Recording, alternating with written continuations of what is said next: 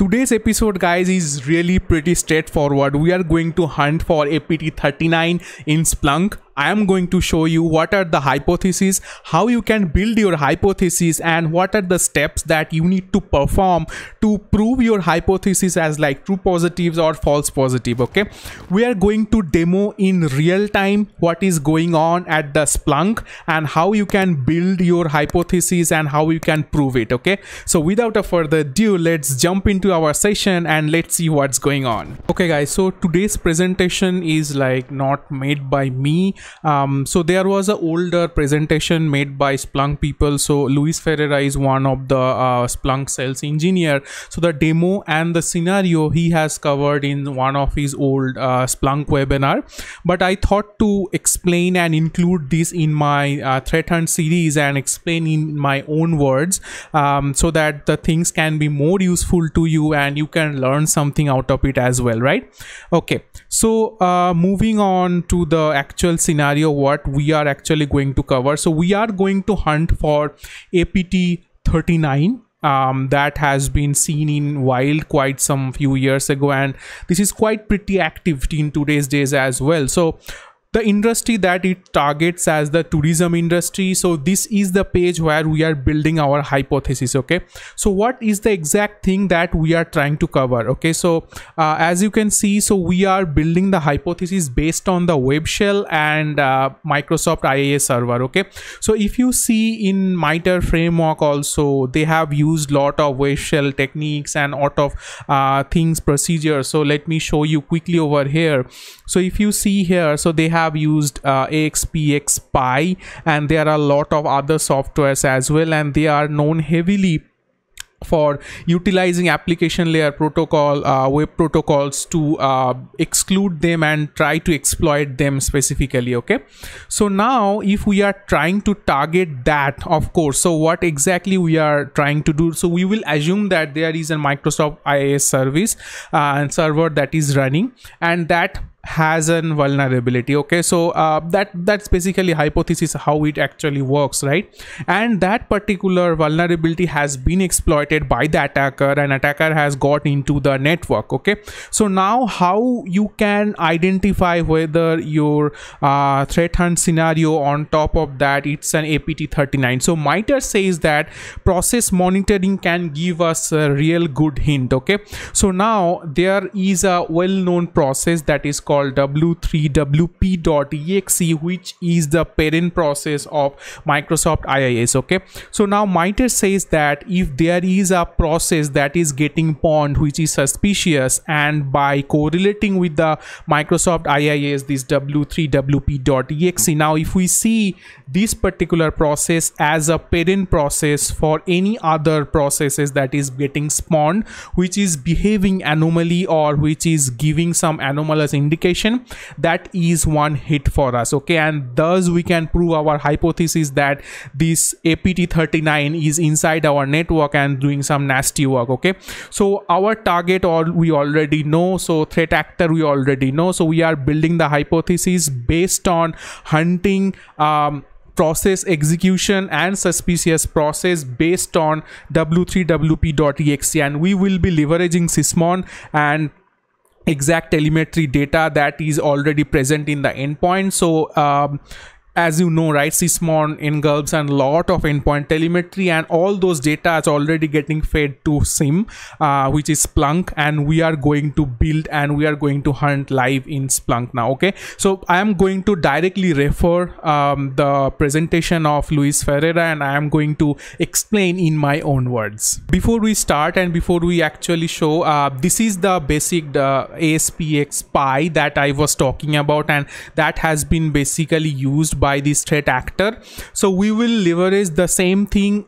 Basically the thing has been done, so there is an IIS server has been taken up, and this APT39 Spy has been hosted on that. So considering that if you are an attacker and you have already got access to that particular box and you have installed this application into it, right? So we are leveraging that. Okay, so the first thing first, on this server we have hosted the APT39 Spy, and that is, so we need to access that. Okay, so considering this website has been already taken up by the attacker.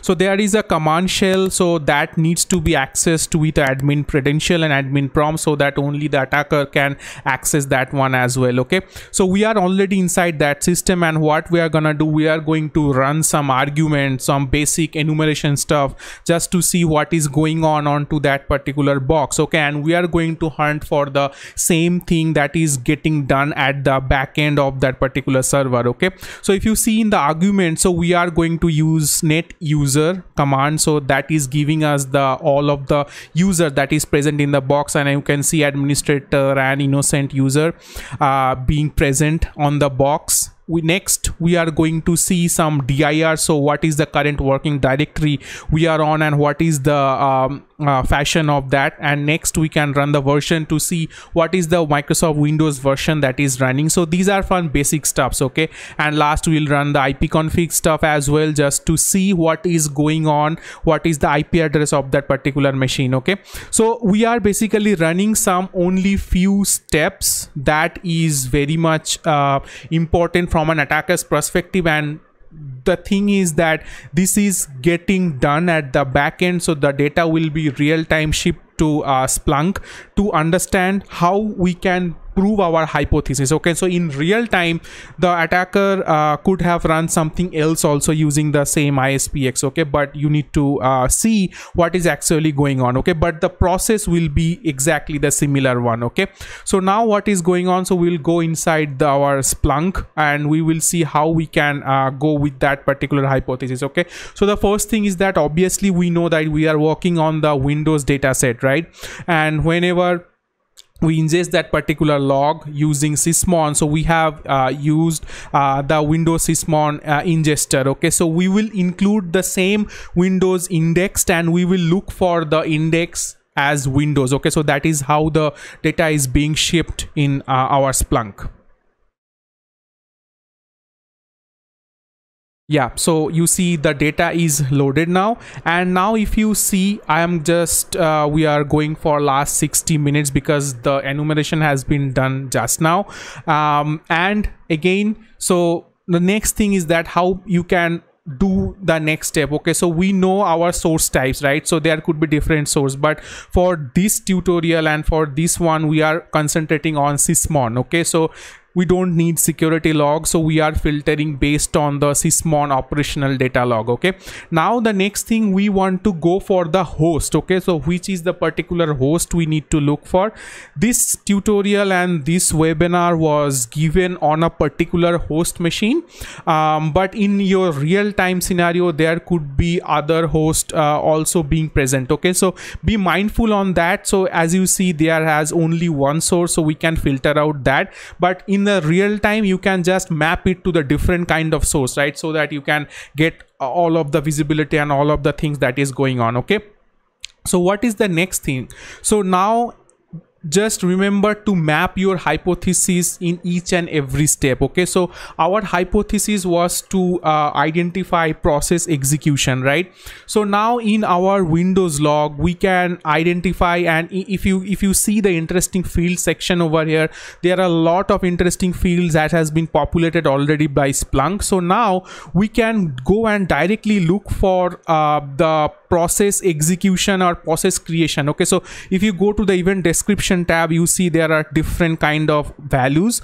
We look for process creation. Okay, so that means if a newer process being created, so that can be identified through this particular search. So that search has been executed and you see there are 7 events that is process being created. Okay, so now moving on to the next one. So next one, once we have identified the process creation, we would need to look for the parent process. Okay, so again, if you go for the interesting field section, you will see that there are parent process and parent argument being logged on. So we just need to see the parent process argument over here. So now if you see parent process GUID, parent process exe name, you see 3 different process, but our hypothesis is w3wp.exe.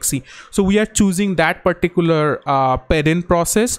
So again, we have filtered out 4 events out of 7 where parent process is w3wp.exe, right? Now what is MITRE says? MITRE says if a process being spawned up from this w3wp.exe as like command prompt, PowerShell that we have seen in MITRE framework, that could be a point of suspicion for us. Okay, so now we need to go and we need to look for any child process that is being run as like command prompt or something similar. So you see there are command.exe only available in process execution tab, so we can look for that one inside process tree, right? So now there are only 4 events, and as you see now we have identified w3wp.exe has spawned a 4 process inside that, which is cmd.exe being used. Okay, so now if you see the command line section over here, you will see that the exact 4 parameters that we ran from axpxpy, you will see that the exact thing that is being run over here as well, right? So our hypothesis is proven over here. So we have run all of these commands. Now if an attacker has, or if the attacker is doing the similar thing on the endpoints, so utilizing the same hypothesis or the same process or the same query in your Splunk, you can map to the or you can prove even your hypothesis as true, right? So now if you want to operationalize this hunt scenario in a real-time manner, okay, so what you can do, so this is a manual hunt, right? So next time once you are going to the same field, what you can do, you can simply create a table, okay, and you can put it in your dashboard and stuff like that, so that whenever you are going next with the same hypothesis, you can readily make and you can build it on top of that. Okay, so we are simply piping the data in depending on the stats by count, so how many number of time the command has been run, and next the host, so that you can get the data out of your host. Next you need to go for the execution and the event parameters. Okay, so the event description, what is the event description, because that is the important, every information is being pulled up in your event description. Okay, and the next thing you need as per your process is the parent process or the child process, right? Because w3wp.exe is our parent process being run in this particular process. Okay, so that thing is also important. So just give us a minute so that this page loads. Yes, so now if you see the parent process, it is also a enumerated field over here, right? So executable parameter you need to go on, and then parent process executable command line that is being run on that particular count, and you can sort it with anything like count, date, or for this particular one we can do it as count. Now if you simply load it up, you will see that exact thing that we have just now we have seen, and you are seeing that exact thing has been populated over here, right? So cmd.exe was run using the parent process w3wp.exe, and you can see the command line, how many counts are getting pushed from that from the user agent that we have also run, right? So that is how you should calibrate and you should create your hunt hypothesis, and that is how you can definitely go to the Splunk dataset and you can identify APT39. Okay, so this is not only limited to particular one hunt, but for today's tutorial I wanted to refer the Splunk webinar, and I wanted to show you guys how basically things are done, right? So creating this particular episode from scratch would have taken me a lot. Even I might not have so much of log sources, right? So I just leveraged the same webinar that is used by Splunk. But what is the takeaway, guys? So you learned how to create the hypothesis, what are the important things that you need to look for in APT39 that is required, and the last thing you learned how to go in Splunk and what are the data set is required, and what are the steps you need to take through, and how to process the search in Splunk so that you can prove your hypothesis as true positive or false positive, right?